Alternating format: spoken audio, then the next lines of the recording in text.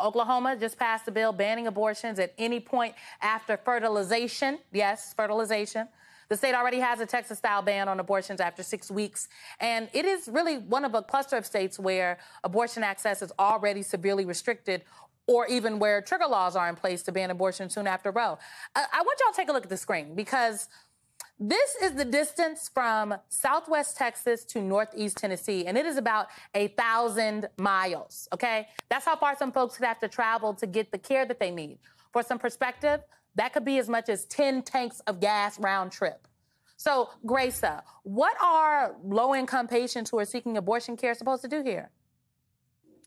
I mean, Simone, this is just another way in which Republicans and the far right are wanting to advance attacks against Black and brown people. The truth is that undocumented folks, undocumented people that are seeking abortions aren't able to travel those miles, even the ones that you talk about, because there's gates and other ways in which they're not allowed to pass. And so the reality is that I and you and many others watching us today deserve the right to have autonomy over our body. That anyone that says otherwise is advancing a very destructive frame of mind that has cost lives and will continue to cost them. So we have to stand up against them. I agree with you. Talking about who abortion care hurts the most, Republican Senator Bill Cassidy of Louisiana, folks, he was discussing the state's high maternal mortality rate. And he said, and I'm going to read this quote, he said, African Americans have a higher incidence of maternal mortality. So if you correct our population for race, we're not as much of an outlier as it otherwise appear. He goes on to say he doesn't want to minimize the issue, but for whatever reason, people of color have a higher incidence of maternal mortality. Now, to let that come out of his mouth is just unacceptable, okay? Completely unacceptable. And I'm going to have something more to say about that later. But Charles, what say you? Well, I think that what we are seeing with the courts in general is a push back towards a states' rights stance. And a states' rights stance in a country that is plagued by all of the isms, racism and sexism, and all of the phobias of homophobia and whatever, is the most dangerous place to be. It is in that states' rights stance that Jim Crow was allowed to rise and not be struck down by the courts when the courts had a chance to do so. Because when you allow state-level politicians to dictate what is allowed for a person's body autonomy or not autonomy, then you're in very kind of sketchy area where full equality can be denied and can be legal. And we're seeing that play out in the abortion arena, but we've already seen it play out on the voting rights arena when they stripped the Voting Rights Act, and we could see it play out on things like gay marriage or whatever. I think we have to really register the danger zone that we are in with the courts because of the position that they are taking, and that these things will, many of them, disproportionately impact people, like you were just saying, African Americans, low-wage people, Hispanics, other racial or ethnic minorities, or minorities who present differently in terms of sexuality or orientation.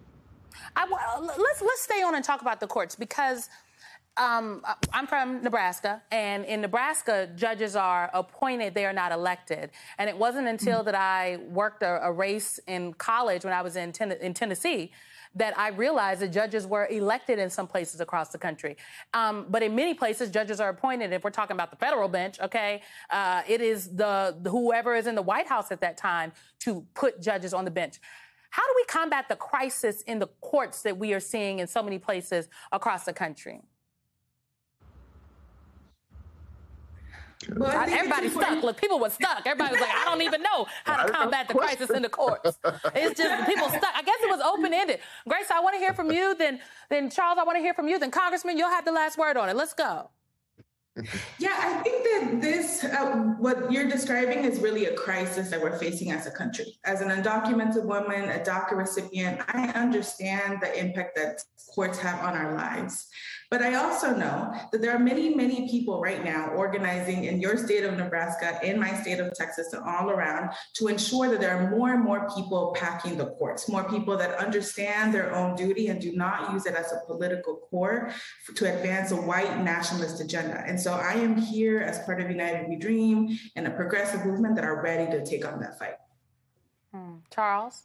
And with respect, Simone, to the leaked decision that the court may make public soon, I think that, and my hope is that it will mobilize and energize the electorate. Oftentimes, the same electorate is what are people who have wanted Congress to address critical issues like jobs and the economy, inflation, housing, and education, and debt relief, student debt relief.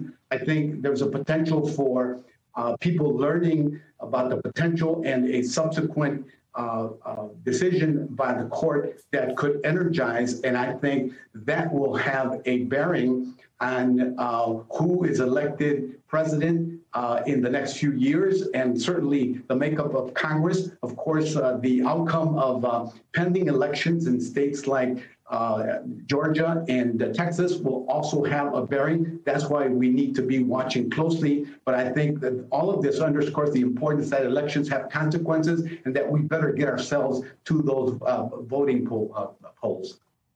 You know, Charles, they're telling me we have to go, but you introduced this conversation about the courts. And so I'm going to have you back, my friend, so we can talk more at length about this, because I do think it's a crisis that people aren't paying enough attention to. Illinois Congressman Chuy Garcia, Charles Blow, and Grayson Martina Rosas, thank you all very, very much. We'll have you back soon.